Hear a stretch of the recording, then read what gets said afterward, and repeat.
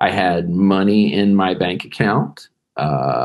My band, and I actually had learned how to do my job to control my drinking enough to where I wasn't sloppy on stage, or really. I mean, I wasn't as good as I am sober, but I wasn't like falling off the stage, which I've done before. I learned how to control it. We were in Brisbane on tour with Metallica, and I woke up one morning after drinking the night before, and I drank a whole lot the night before.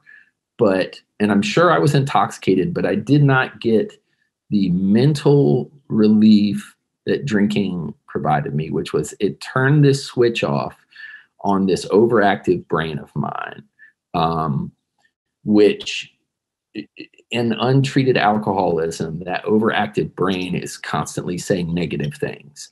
It's saying negative things about the world around me. It's saying negative things about the people around me. And it's most importantly, it's saying negative things about me.